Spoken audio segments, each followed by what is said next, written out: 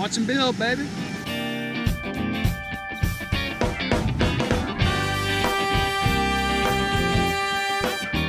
The reality is we're doing it in a very different way. Okay. I would say the key point that I want to make is Builderbox was created by builders, for builders. Okay. We were, before getting into the technology space, we didn't say there's a huge problem in the industry and we want to go solve it. We said we have problems building, we need tools that we're not finding, let's go create them. And what came out of that is Builderbox.io. At some point we decided this is actually a marketable product, and we decided to put it out there in the market.